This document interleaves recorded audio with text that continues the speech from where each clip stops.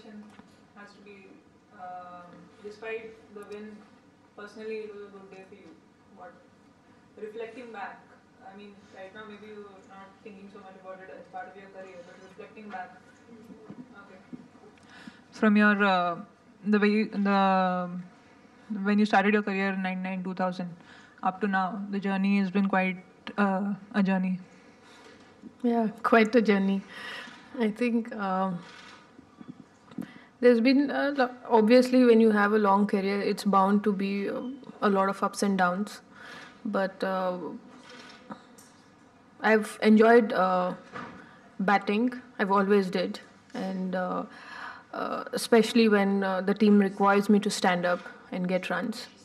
One thing has always been constant is the burden that I have carried all through my career. I felt that somewhere if I had few more batters to support me, maybe I would have my game would have been much better than what it is or what it was. And even coming into the World Cup, considering how the team has been performing in the last 2 years, I believe that it was the right time for me to elevate my own personal batting standards into the tournament. But again, it has come back to the same phase where me being in the middle gives a lot of confidence for the other batters, and it keeps the dressing room more confident. So I've enjoyed my long career, but also at the same time, if really I have to introspect, I think I probably because of the responsibility, I'm not really able to enhance my batting as much as I would want to. Again, you look at the people you've passed by, Charlotte Edwards and Meg Lanning in just 25 is probably by the end of her career she'll break all records. Is it A, an advantage for them playing in strong teams, and B, they've won world titles? Is that something you feel, despite we having highest run scorer, highest wicket taker, it's something that's missing from India? Well, the first point I do go with it, that playing for a stronger side where you have more players to stand up and win games for you, it gives you that freedom to play your shots, and you don't really have to think about what happens if you get out. It's never been that I would none of the batters would want to get out, but there are times when you want to take a certain risk, calculated risk. What if you get out is always been back of my mind all through my career, because I personally felt that there are times when I can really push it to a next level, but I've never got that opportunity with the teams that have played. I've always felt that I lacked 3-4 batters or 3-4 players in my squad who could stand up when I'm not able to get runs, or when just in case if trying something and if the team loses my wicket. And I think that is what a plus for Meg Lanning, I believe now, is because they really have a very strong batting lineup, and the way the openers have given them a start. And the way, obviously, I will not take away any credit that she's a world-class batsman and she's played some amazing strokes. But again, to repeat the same kind of innings time and again, you really have to have a backup. With that kind of a positivity, only you can get into and score those runs. Whereas if you look at the Indian matches from the beginning, from after the England match, our top order has not really exploded as much as I would have expected, from the openers to number 4, number 5, number 6. It's always been 1 or 2 from the 6 batters that we've feeded into the 11 that has scored runs. So it is that, it's always played on my mind. But again, I think when you represent at this level, you need to take everything in consideration and get your scores. And the second part about Australia, England having won world titles, but for India, we're still searching for the first one.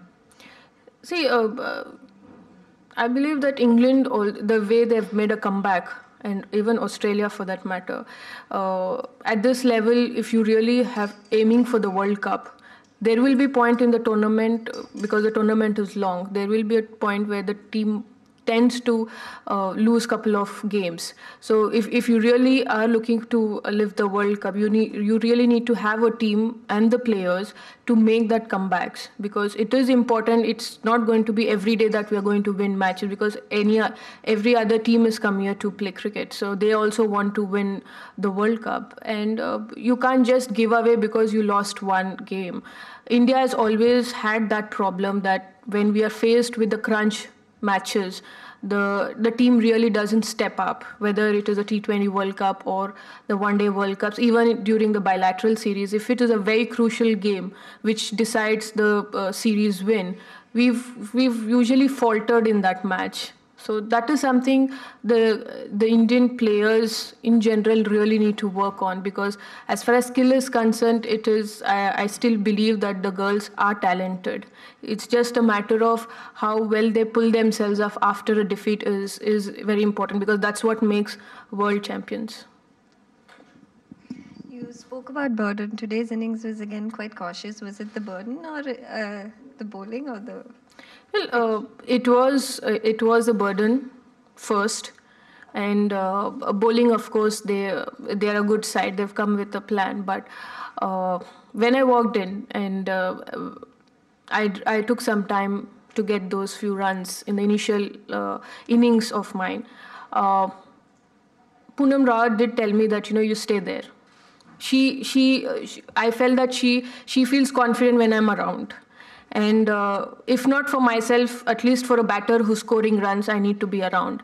So and also for a fact that because of that partnership, maybe we had a few more runs in the end. But had we lost my wicket, the whole responsibility would be on the middle order, which has not been performing. So it was for me. I knew the fact that I was taking a lot of time in the middle, but I was in a situation where either I need to forego that of my personal feelings of feeling bad that I'm taking so many balls to get those runs, but at the same time that is what the team required me to do, even for the fact that probably as a batter I wouldn't have done that.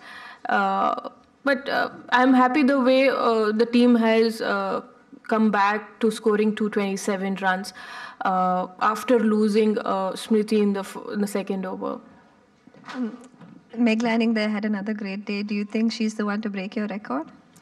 Maybe, because I believe she's got all-round shots, and the form she is in, it's surely another 4-5 years she should be breaking that record. And looking forward to next game, New Zealand. I think they've also lost today, so it's going to be a shootout pretty much. What approach is the team going to take there? Well, obviously it is a decider between India and New Zealand who will get through the semis.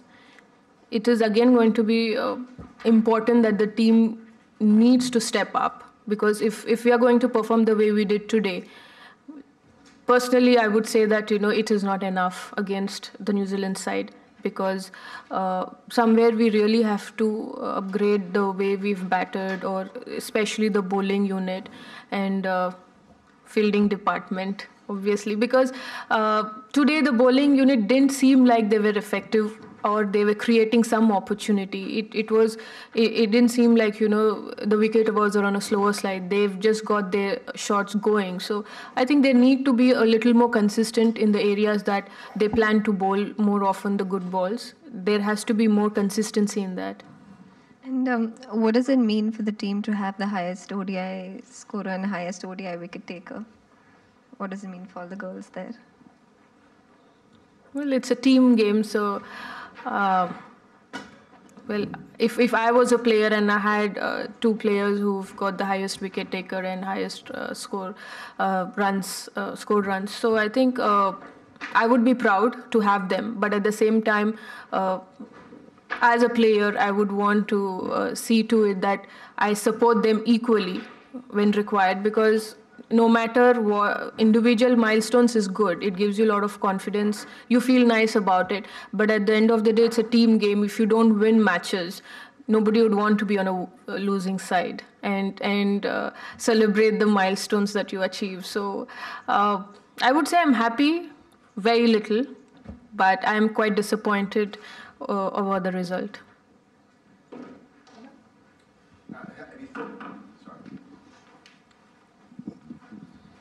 Have you thought much about your longevity, how long you want to remain an international cricketer for? I have not really given it a thought. Maybe a year or a couple of years more.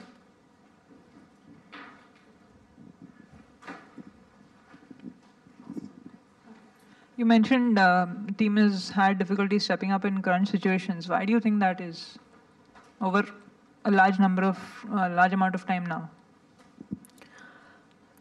Well, we do have players like Poonam Roth who made a comeback and who's been scoring runs for us, but especially the youngsters like Smriti, Deepti, and Veda. These girls really need to step up to be consistent in their scores, because it's good to see when Smriti scored 100 and 90 odd, but it is equally important that you study, because now everywhere you have video analysts, you have your matches televised, so everybody are watching your game, reading your game. They come with a plan. So the girls really need to work on the personal preparation, and it's not going to be easy, unlike earlier years where we didn't have video analysis. Still we would come with our own preparation, but today it is more clearer for the opponents to have plans for you. And of course Deepti, both of them are young, but I really feel that Veda, Harman, and Shika Pandey, who's been with the team for a while, really need to work on the game and contribute in a way that it complements the team.